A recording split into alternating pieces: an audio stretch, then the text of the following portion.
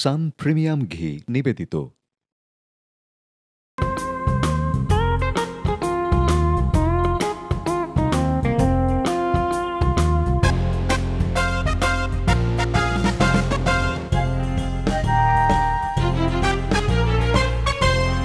সুপ্রিয় দর্শক, আপনাদের সবাইকে সাদর আমন্ত্রণ জানাচ্ছি সান প্রিমিয়াম ঘি টেস্টি রেসিপিতে।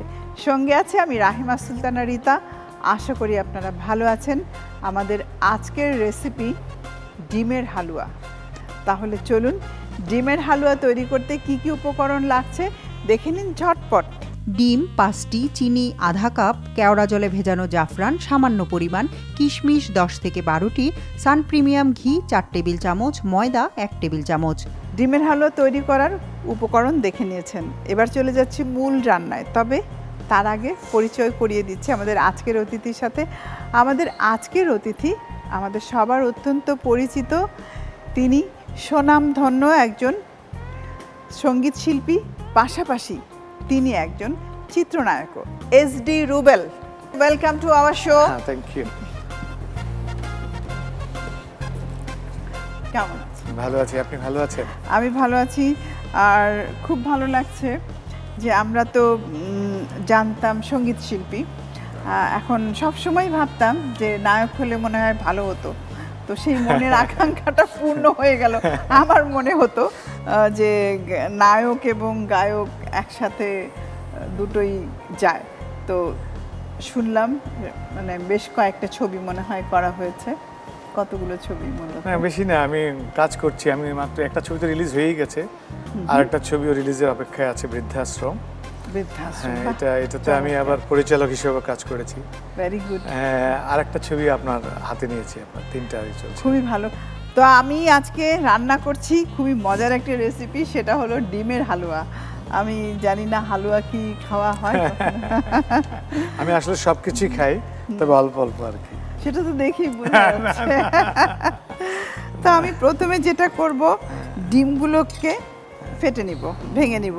খুব সিম্পল রেসিপি, মানে আমার রেসিপিগুলো আমি খুবই ইজি করার চেষ্টা করি, কারণ ইজি না করলে হয় কি, হাতে আজকাল এত সময় নেই আমাদের। ডিমটা ভাঙানো কিন্তু একটা সিস্টেম আছে। তো আমি জাস্ট একটা জোরে দিলাম। ডিমের হালুয়াটা আপনার সাধারণত কি সকালের, দুপুরে, রাতে? এটা একটা স্ন্যাক্স আইটেম। ডিমের হালুয়াটা আমরা আসলে স্ন্যাক্স হিসাবে খেতে পারি। আমি যেটা করব, এখন বাকি উপকরণগুলো মিক্স করে দিব একে একে। আমি এখানে নিয়ে আসছি আমার উপকরণগুলো সব এখানে। আমার হাতে এটাকে হুইস্ক বলা হয়। হুইস্ক দিয়ে বিট করলে ভালো হয়। রান্নাও তো একটা শিল্প। ডেফিনেটলি। রান্না মানুষের জীবনে আসলে খুব একটা ইম্পর্টেন্ট রোল অবশ্যই প্লে করে আমার কাছে মনে হয়। অফকোর্স, সুস্থ থাকতে হলে প্রয়োজন। হাফ কাপ পরিমাণ চিনি দিলাম, তার সাথে দিয়ে দিব কেওড়া জলে ভেজানো জাফরান। মিল্ক যাচ্ছে এখানে 1 কাপ পরিমাণ, দুধ সব। হ্যাঁ, 1 কাপ হয়ে গেছে, এখানে একটু বেশি ছিল। 1 কাপ পরিমাণ দিলাম। আর একটু দিব হলো আমি এখন এলাচ গুঁড়ো। এলাচ গুঁড়োটা জাস্ট একটা স্মেলের জন্য দিব, খুবই অল্প পরিমাণে দেব, কারণ ডিমের হালুয়াটা এত তাড়াতাড়ি হয় যে টাইম পাওয়া যায় না সব কিছু দেওয়ার, আর কন্টিনিউয়াস নাড়তে হয়। পেস্তা বাদামটাও আমি দিয়ে দিচ্ছি, কিশমিশটাও দিয়ে দিচ্ছি। এর মধ্যে কিছুটা শুধু রাখলাম উপরে সাজানোর জন্য। এই জিনিসগুলো দিয়ে আমি সাজাবো, যার জন্য এগুলো আমি এক পাশে রেখে দিচ্ছি। ব্যাস, এবারে রান্না করব। আসল স্বাদ যেটা নিয়ে আসবে সেটা হলো সান প্রিমিয়াম ঘি।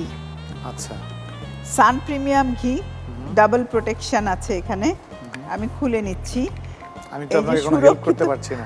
আমার মনে হয় এটা হেল্প করার দরকার নেই। This is very easy opener, মানে ভেরি ইজি।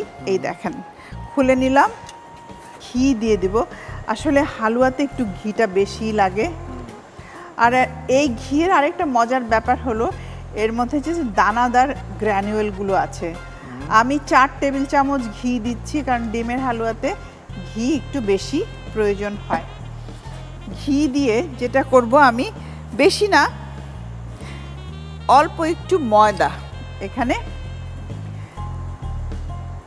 1 টেবিল চামচ পরিমাণ ময়দা জাস্ট ঘিতে ভেজে নেব। ময়দাটা দিলে যেটা হবে মানে হালুয়াটা স্মুথ হয়ে যাবে ময়দার। আর আগুন একটা অনেক বড় ব্যাপার এই হালুয়াটা তৈরি করতে, মানে ফ্লেম আমি আগুনটা কমিয়ে দিচ্ছি।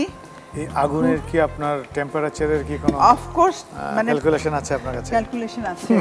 আমার ময়দাটা প্রায় ভাজা হয়ে এসেছে, যেহেতু আমি মানে হিটটা কমিয়ে দিয়েছি এখন আমার জন্য ইজি হবে।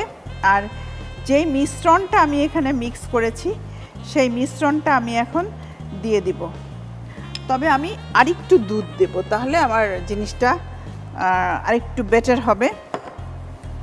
আমি সাধারণত রান্নায় আমি বিভিন্ন সময় আপনার অনলাইনে আমি দেখতে পাই যে প্রত্যেকটা জিনিসের রান্নার মধ্যে ইনগ্রেডিয়েন্টস গুলো পরিমাণ মতো দিতে হয়, তাই না? হ্যাঁ, একটা মাপ তো অফ কোর্স আছে। সেটা কি আপনারা এখনো মেইনটেইন করেন নাকি? না না, মেইনটেইন করার চেষ্টা, না না অবশ্যই, মানে শেপের মানসিকতার উপরে। না না, শেপের মানসিকতা না, কিছু জিনিস আছে করা যায়।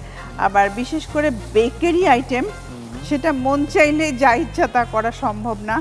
আর এই যে আমার হাতটা যে এখন চলবে, এটা চলতেই থাকবে, এটা কোনোভাবেই বন্ধ করা সম্ভব নয়। সবচাইতে ভালো হবে আমি যদি হুইস্কটা দিয়ে নাড়ি, তাহলে আমার জন্য আরও ইজি হবে নাড়াটা। কারণ এই হালুয়ার মেইন যে বিষয় সেটা হলো এটাকে নেড়ে নেড়েই স্মুথ করতে হবে, এখানে আর কিচ্ছু করার নেই। আমাকে জমে না যায় নাকি? হ্যাঁ, জমবে, কিন্তু ওই যে আছে না একদম দানাদার হয়ে যাওয়া, আবার নিচে পুড়ে যেন না যায় সেটাও খেয়াল রাখতে হবে। অলমোস্ট কিন্তু হয়ে এসেছে, আমার আরেকটু শুকাবে, তারপরেই আমি এটা সার্ভ করে দিব। খুব সুন্দর কালার হয়েছে না? রংটা এসেছে জাফরানের জন্য, আর আমি এই যে একটু বাদামি করে ময়দা ভেজে নিলাম, সেটাও আমার কালার আসার কিন্তু একটা কারণ। আবার এমনই একটা জিনিস, এটা যদি একটু দাগ লেগে যায়, পুড়ে যায়, স্মেলটা এতই বাজে হবে যে এই হালুয়া আর খাওয়া যাবে না। রান্না করার কোনো অভিজ্ঞতা আছে? চুলাটা বন্ধ করে দিলাম। এখন এই যে হিট থাকছে, এই হিটেই আমার বাকিটা হয়ে যাবে। মানে ডিমের হালুয়া তৈরি করার এই হলো টেকনিক। আসলে প্রত্যেকটা জিনিসেরই তো একটা টেকনিক আছে। হয়ে গেল, আমি এখন সার্ভ করে নেব।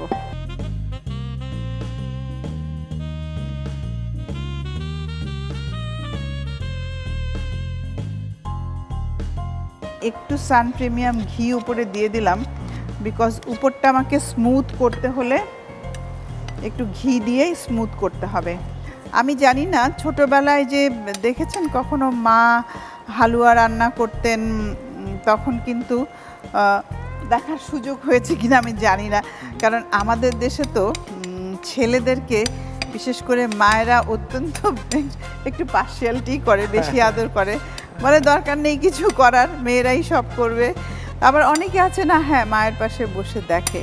তো আপনার কি না, তবে আমি যতটুকু জানি যে ওয়ার্ল্ডের যারা বড় শেফ ম্যাক্সিমাম কিন্তু মেল। অফকোর্স আমাদের দেশে মনে হয় এখনো একটু পরে পারিবারিকভাবে আমরা আমাদের ফিমেলদের উপর ডিপেন্ড করি, কিন্তু সারা ওয়ার্ল্ড আমি দেখি যে আপনার বড় বড় শেফগুলো সব কিন্তু মেল। হ্যাঁ, আপনি খেয়াল করেছেন? আমি দেখেছি বহু আগে থেকে, এক্সপেন্সিভ এবং তাদের অভিজ্ঞতা, পড়াশোনা সবই। আর একজন শেফ কিন্তু তারা নিজেদেরকে প্রাউড ফিল করে যে আমি একজন শেফের কথা বলতে। এবং আমি তো দেখি যে এয়ারলাইন্সগুলোতে শেফের উপর কে কত অ্যাওয়ার্ডেড, তার উপর তারা ক্যানভাস করছে। শুধু তা না, তাদেরকে কিন্তু তাদের ইউনিভার্সিটি আছে।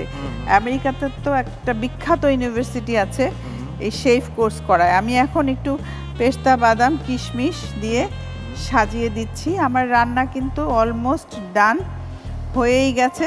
আমি উপরে জাস্ট একটা চেরি দিয়ে দিলাম, একেবারেই লুক চেঞ্জ হয়ে গেল। খুব সুন্দর একটা কালার হয়েছে, তৈরি হয়ে গেল ডিমের হালুয়া। আপনাকে অনেক ধন্যবাদ, এত সুন্দর একটা ডিশ এত অল্প সময়ে আপনি আমার ডেজার্ট হিসেবে আমার দর্শক মনে হয়, আমার কাছে মনে হচ্ছে যে খাওয়ার আগ্রহ বোধ করছে বেশি, এত সুন্দর আপনি ডিশ করলেন। তো আমরা দর্শকদের জন্যই বলছি, প্রিয় দর্শক, তাহলে চলুন এই ডিমের হালুয়া তৈরি করার পুরো প্রস্তুত প্রণালীটি আপনাদের সুবিধার জন্য আরেকবার দেখে নিন। প্রথমে একটি পাত্রে ডিম ফেটে নিন। এতে চিনি, কেওড়া জলে ভিজানো জাফরান, তরল দুধ, এলাচ গুঁড়ো, আস্ত পেস্তা বাদাম ও কিশমিশ দিয়ে ভালোভাবে বিট করুন। ফ্রাই প্যানে সান প্রিমিয়াম ঘি দিন, এতে ময়দা দিয়ে হালকা বাদামি করে ভাজুন। ভাজা হলে মশলায় মাখানো ডিম দিয়ে রান্না করুন। রান্না হয়ে গেলে নামিয়ে সাজিয়ে পরিবেশন করুন দারুণ স্বাদের ডিমের হালুয়া। অনেক ব্যস্ততার মাঝে আমাদের সময় দিয়েছেন, অসংখ্য ধন্যবাদ। কাসেম ফুড প্রোডাক্টস লিমিটেডের পক্ষ থেকে ছোট্ট একটা বাস্কেট, এর মধ্যে সান প্রিমিয়াম ঘি আছে। ডিমের হালুয়া তৈরি করে বাড়িতে যিনি আছেন তিনি খাওয়াতে পারবেন। আপনাকে অনেক ধন্যবাদ, আপনি এত সুন্দর একটা ডিশ রান্না করলেন। আর আমার কাছে মনে হয় দর্শক আমাদের এই ভালো ভালো প্রোডাক্টগুলোকে, আমাদেরও একটু ব্যাপার আছে যেগুলোকে উৎসাহিত করা, তো এই প্রোডাক্টের জন্য শুভকামনা এবং আপনাকে অসংখ্য ধন্যবাদ। প্রিয় দর্শক, আমরা আমাদের আয়োজনের শেষ পর্যায়ে চলে এসেছি। আপনাদের সঙ্গে দেখা হবে আবারও নতুন অতিথি এবং নতুন রেসিপি নিয়ে। আপনারা সবাই সুস্থ থাকবেন, ভালো থাকবেন।